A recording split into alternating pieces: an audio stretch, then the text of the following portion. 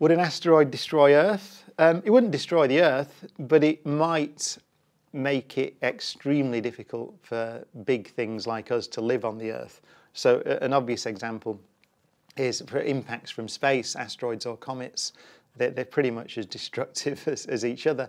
And the dinosaurs, the big dinosaurs, were wiped out by such an impact. There's an estimate, actually, that kind of scale of impact that civilization destroying or really affects life on Earth, some of the estimates are one in 100 million years or so, just as a broad estimate, knowing what we know.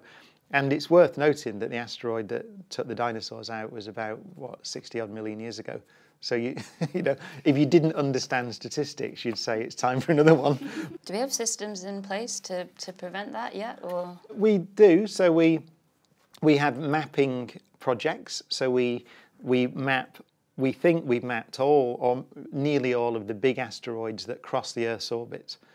And we monitor them. And we have what's called a keyhole system, which means that because their orbits can change through gravitational interactions with each other or with nudges from Jupiter's gravitational field and things like that. So they can change orbits, these things. And so we have a thing called a keyhole system, which if they go through this point in space, then we get more worried about it when it comes around again, and then we start tracking them more accurately. And we have had a couple of missions now to go land on asteroids, take samples from asteroids. We had an impact mission, which impacted an asteroid. So we are trying or beginning to develop the capability to move one if we need to move it. The problem is comets. Comets are nasty because they're big and they often come in.